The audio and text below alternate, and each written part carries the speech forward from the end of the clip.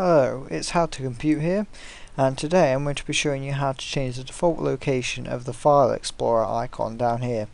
So you may have noticed on Windows 10 when you click it there's this new feature called Quick Access, which some may find useful, but I know a lot of people prefer it like every other operating system's always done it, so Windows 7 and 8 for example, where it goes straight to this PC when you click on it.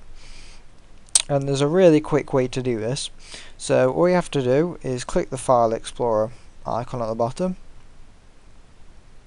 and then go to the View tab at the top, and then go over to Options, click this little drop down, change Folder and Search Options, click that, and all you have to do is this drop down box here that says Quick Access, click that and change it to this PC.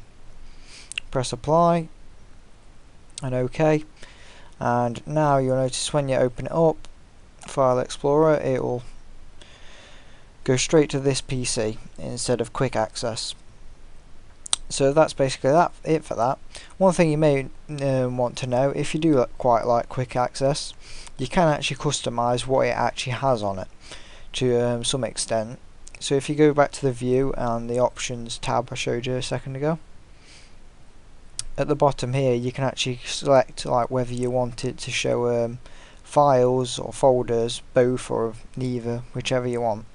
You will notice if you untick one and press apply, it won't actually delete that, it just won't show any more of that, so you have to press clear your file history if you wanted to do that.